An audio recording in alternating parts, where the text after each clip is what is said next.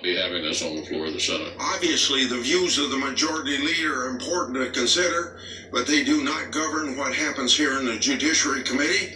If consideration on the floor was a standard for approving a bill in committee or not, we wouldn't be probably moving any bills out of this committee. Republican Senator Susan Collins of Maine joins me now. Senator Collins, welcome back to the show. Thank you, Chuck.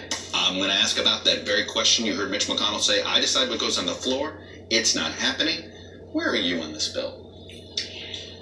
I believe that it is important to have a debate on this bill in order to send a clear message to the president that Congress does not support his taking any action with regard to Mr. Mueller's investigation. Now, I don't think there's any chance in the world that the president is going to sign the bill, and there are some legitimate constitutional issues that have been raised, but I think that message is an important one. Well, you and I both know you can always attach stuff to must-sign pieces of legislation. President Obama got forced to pass laws that he didn't want necessarily passed because the other parts of the bill were more important. You guys could do something like that.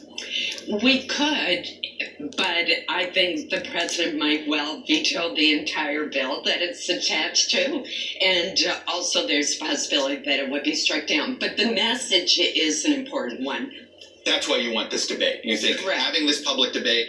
What about Mitch McConnell's pledge not to bring it to the floor? Well, it's his call, but I would hope that he might reconsider after the Judiciary Committee reports the bill.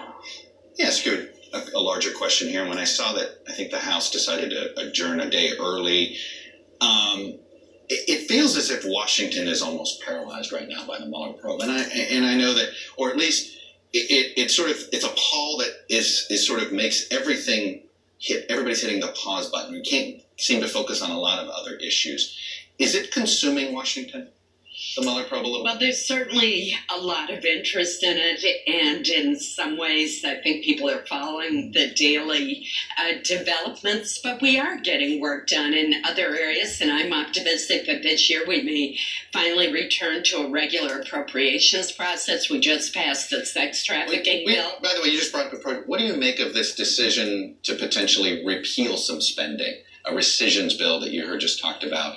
You guys just cut a deal with the Democrats and with everybody, and what kind of deal makers would you be if you pull the rug? I would advise the president to focus on the coming year's appropriations and not try to relitigate and. So you won't support something like this? No, I will not. Well, that means, frankly, with this razor-thin margin here, doesn't that send the message that this isn't going anywhere? Well, this was an agreement that all the parties were in the room, both chambers and the administration agreed to, and I just don't think that anyone should renege on it. We should focus going forward on the appropriations bills before us. All right. I want to ask you about your role in the Senate Intelligence Committee. Michael Cohen, he has made one appearance before the Intel Committee in closed session.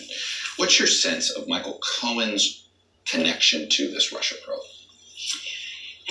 That's a very difficult question to answer. There's been one interview with Michael Cohen. It has not been released to the public. I'm not at liberty to say what he said. Mm-hmm.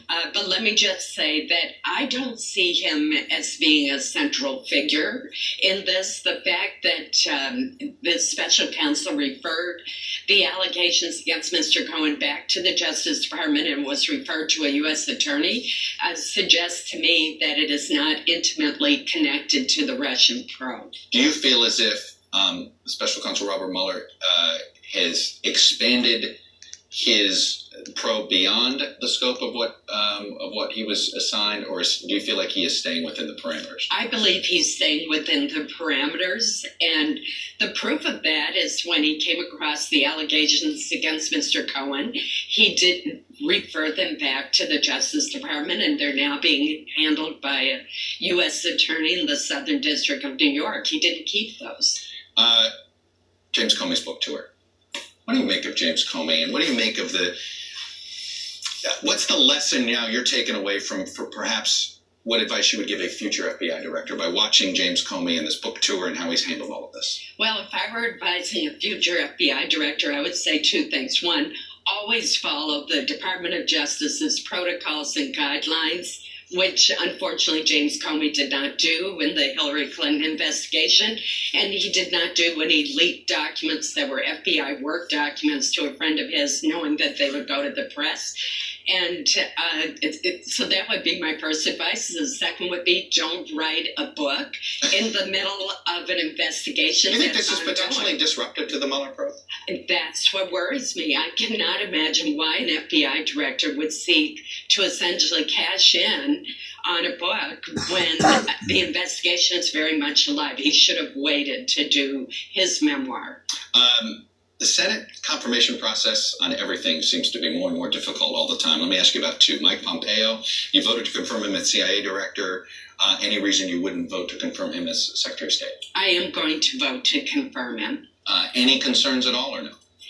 I worked closely